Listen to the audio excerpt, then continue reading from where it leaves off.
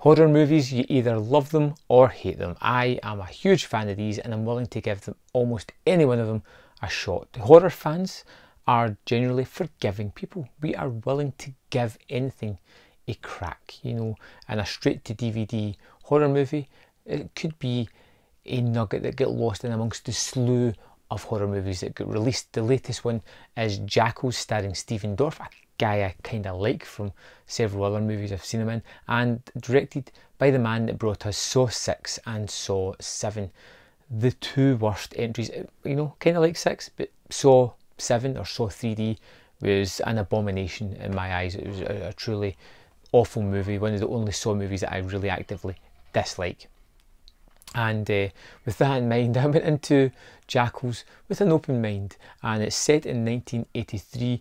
It has a really good premise. It is about this cult who this family have hired someone who can deprogram people to get their son back. And the movie opens right away with this kidnapping of their son back, and they go to a cabin in the woods and they start this deprogramming procedure, and then at night time turns out the cult have tracked them down and they are determined to get their brother back regardless of the carnage that they have to cause to get him back. If it involves murdering everybody, then that's just what they'll do.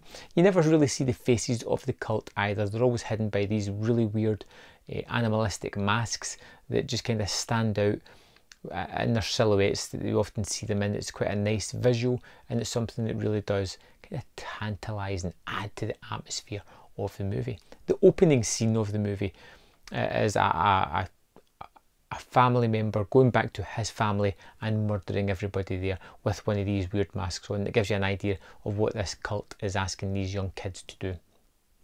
And you get some really good scenes. You get Stephen Dorff there playing this really kind of badass character who is obviously an ex-military person who has been deprogramming people, and he sets the ground rules for the family and starts to sort of break down this indoctrination that this guy has had. They've got him tied up in the house, he's acting out with himself, not the usual person that the family know and love, and it really is such a good idea for a horror movie.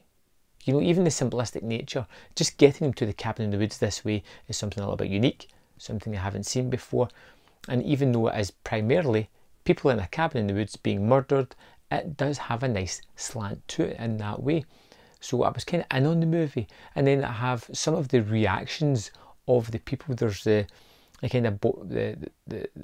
brother who comes across kind of douchey, but reacts in a realistic fashion. You know, the way he just tells people off or swears at them or that. It feels kind of naturalistic, not the way that overwritten characters are. Just like a genuine guy, a genuine reaction. And the movie has a few of those throughout it. As the movie goes on, it begins to fall into familiar treads, and as Stephen Dorff's character gets sidelined more and more, the movie loses its interest. When it has this deprogrammer and this cult member sort of battling heads, it's very fun. It's very interesting, it's different, and it feels fresh. When it moves from that to the cult members attacking and Stephen Dorff's character being sidelined a little bit more, it becomes formulaic, it becomes tropey and things that we've seen done before, which is a shame because up until then I was really buying the atmosphere, and I liked the characters, and I liked how they were all interacting, and I loved certain aspects of the movie. Unfortunately, the movie just ends. It ends on one of these atypical horror movie endings that just doesn't land quite right as being a great way to end this movie.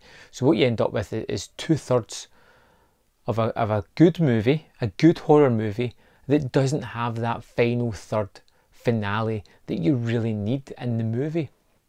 I understand kind of what they're going for, but I feel as if they've just sold themselves a little bit short in this one. The movie is under 80 minutes, it's really quick, it's missing a final 10 minutes. That really ramped up climactic end to this movie that would have left me going like, you know what, this is a gem to be found on home video, definitely worth picking up, definitely worth checking out.